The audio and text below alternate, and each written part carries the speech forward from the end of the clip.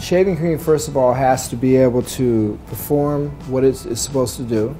It has to help you with getting a close shave without irritation. And the scent has to appeal to you. That's very important about a shaving cream. I always recommend to buy something that's appealing to you for your smell, because one of the things about shaving is aromatherapy part.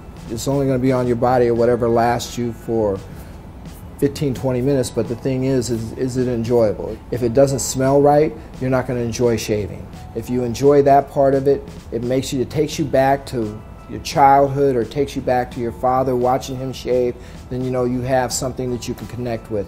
And that's what makes a great shave. That's what makes a shave that you enjoy doing. That's what I would recommend. Get something that you enjoy smelling. I prefer a lavender shaving cream, a lavender scent.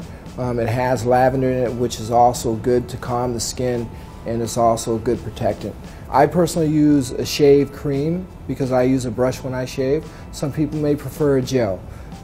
The whole thing about using any shave cream is make sure that you start it off with a pre-shave oil.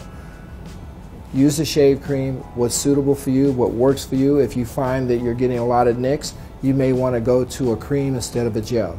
But if the shave gel works for you and you're getting a good shave with it, then stick to it. That's the tip on picking a shave cream.